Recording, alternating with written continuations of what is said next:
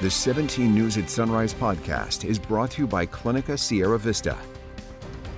Welcome back to the 17 News at Sunrise podcast, where we share your news on your schedule. Working in the spirit of the Golden Empire, this is 17 News at Sunrise. Good morning here at 5 a.m. Good to have you with us on this Thursday morning. I'm Maddie Jansen alongside Alex Fisher. Today is the day we're going to begin that intense heat wave. Yeah, today is a pinpoint weather alert day as we're going to see some extreme temperatures in the forecast, and it is only going to stick around for quite some time.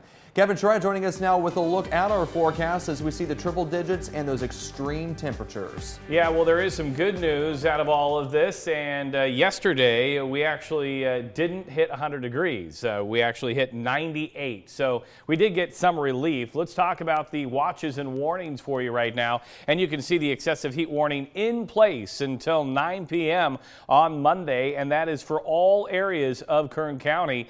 And, well, grab your ice cream cone and eat it fast. Alex loves this graphic. We're looking at 106, sizzling hot this afternoon. What does that mean? A lot of melting ice cream. So make sure you get it quick and don't stay outside too long. I want to show you outside. The sun is slowly coming up right now and 76 degrees. A calm wind force right now. And as we take a look at the day, you can see we're going to warm up pretty quickly. At 10 a.m., 89, 100 by 1 p.m., and by 4 o'clock, 105. Out of the Tehachapi area, the sun is slowly coming up, and we're going to show you that camera coming up in just a few minutes. We've got 66 degrees on, the temperature, a west wind at 5, and guess what? Maddie's home. Well, she's not going to get a break today either. Look at these temperatures, upper 80s by 10 a.m., and then we're in the 90s as we progress into the afternoon. I'll have much more in this forecast coming up in just a little bit. First, back over to you.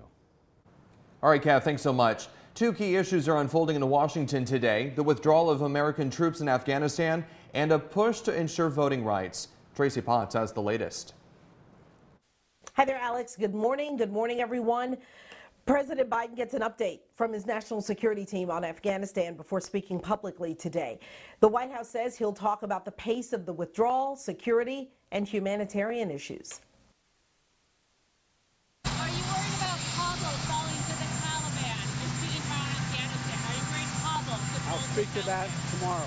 President Biden last night, just hours before he gives an update today on the drawdown of U.S. troops from Afghanistan. The Pentagon has turned over Bagram Air Base. Doesn't just feel like a ghost town.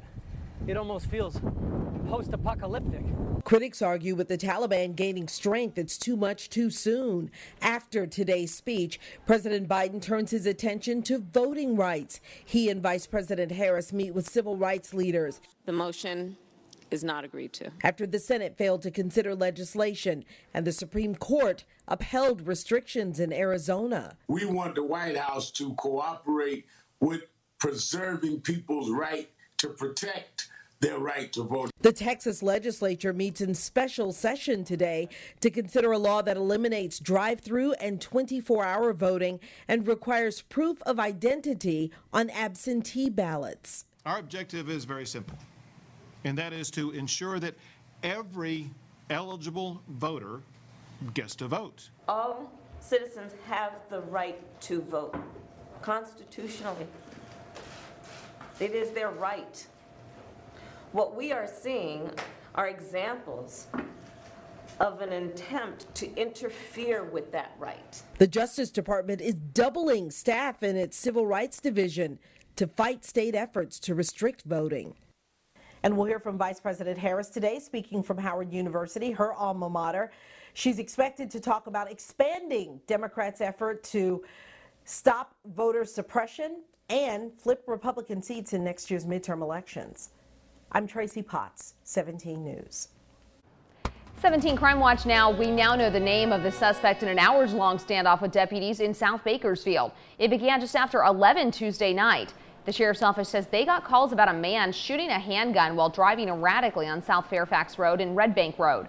KCSO says they eventually found the suspect, 25-year-old Francisco Vidrio Gutierrez, inside a home on Via Del Mar near Shirley Lane Elementary School.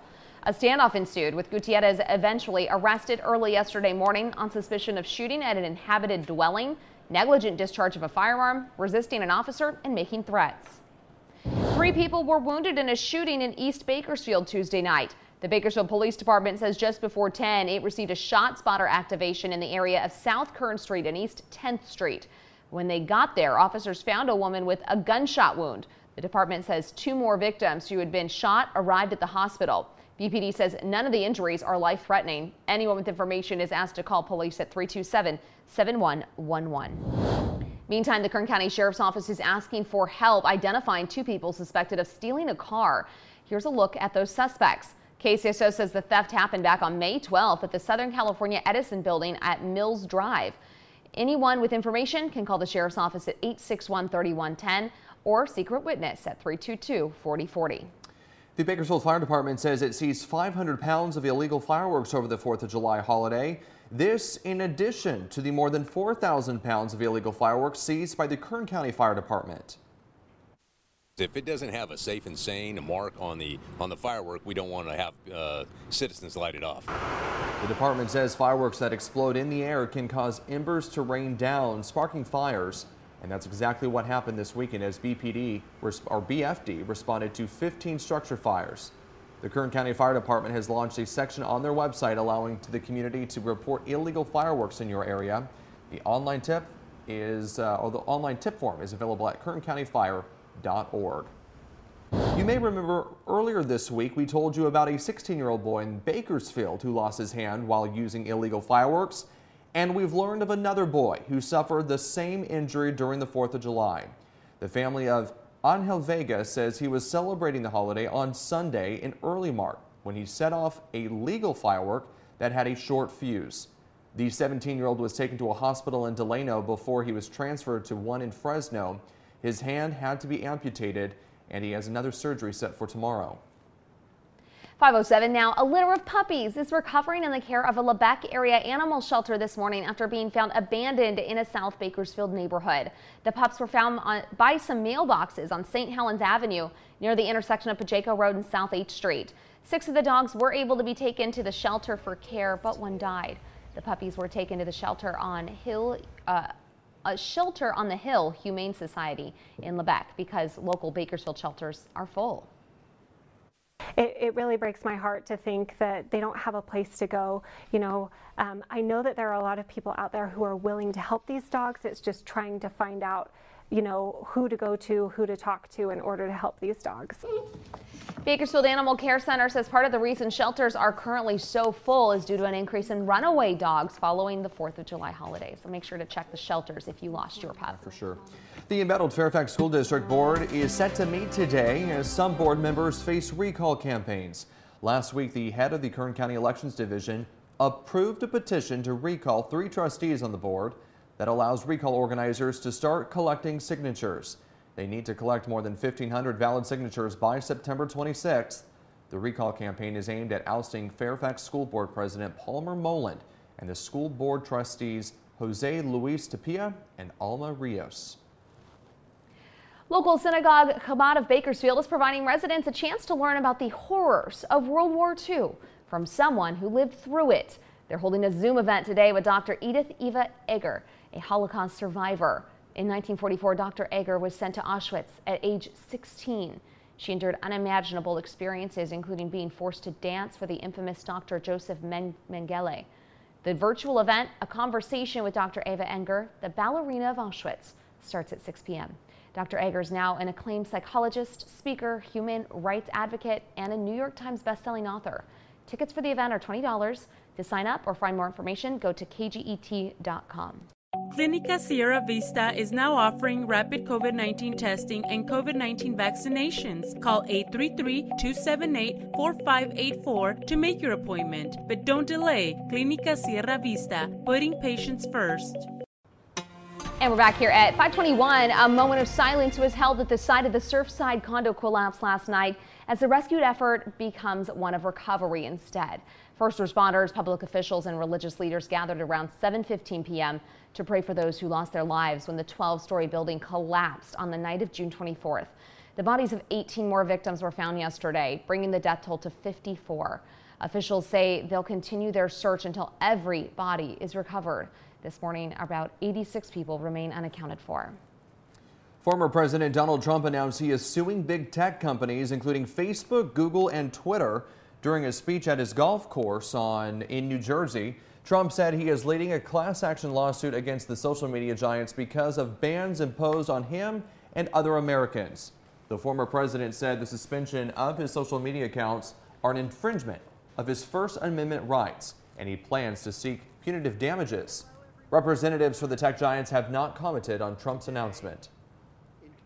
Police in Minnesota are asking for the public's help finding a vehicle involved in a highway shooting that killed a youth baseball coach. The victim's son in the car as they drove home from a game. Megan Fitzgerald reports.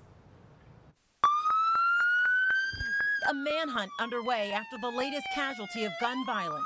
Code 3, Plymouth on a traffic accident. A youth baseball coach shot and killed on a highway just outside of Minneapolis. This was one of the most tragic events that I've witnessed in my 20 years in policing. The Armstrong Cooper Youth Baseball Association says Jay Boughton had just left a game with his son on Tuesday when police say a suspect in a light-colored SUV opened fire. Boughton losing control of his vehicle, crashing into a nearby parking lot. A tragic scene that's all too familiar. Nearly 2 months ago in Southern California, 6-year-old Aiden Leos was killed on the highway when a passenger shot at the car his mother was driving. Now another community grieving.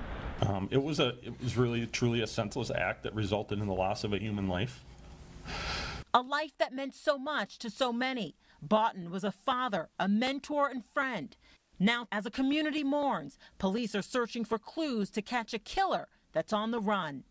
Megan Fitzgerald, NBC News. KGET Business Watch is brought to you by Grapevine MSP Technology Services, the Valley's leading IT service provider. We're back here at 526, and now to the price you pay and the rising cost of groceries. Even stores are now stockpiling in anticipation of big increases in food costs. Here's Kristen Dahlgren with what you can do to save.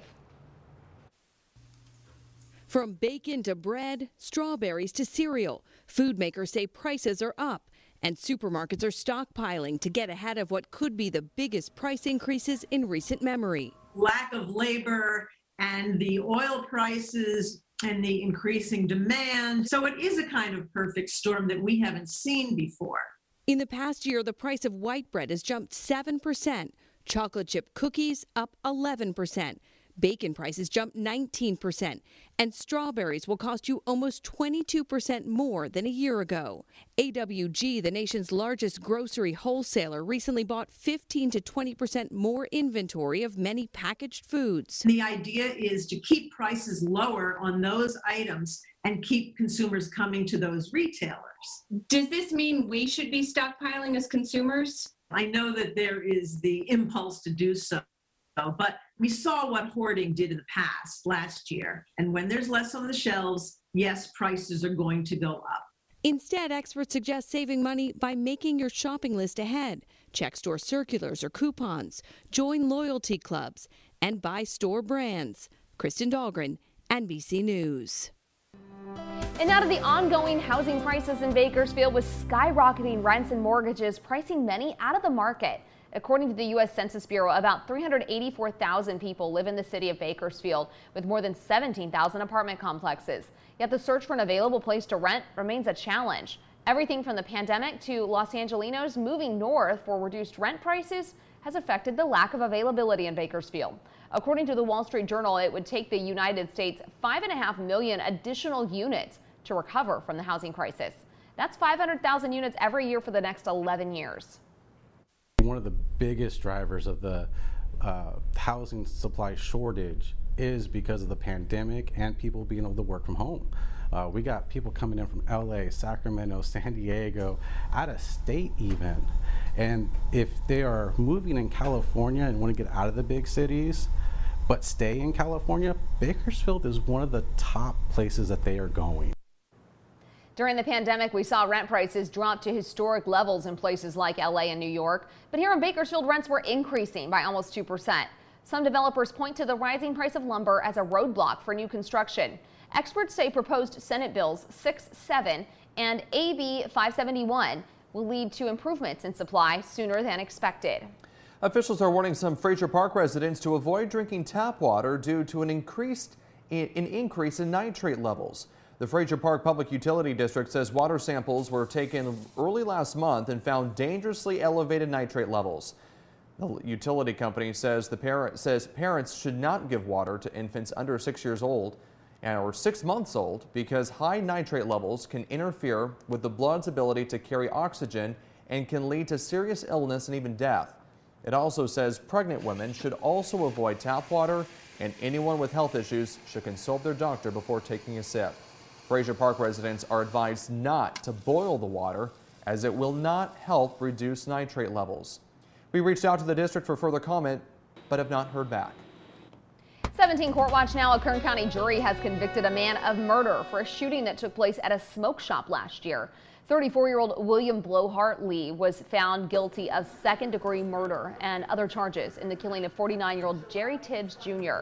The shooting took place June 3rd, 2020, outside a smoke shop in the 700 block of Kentucky Street, where Tibbs worked as security.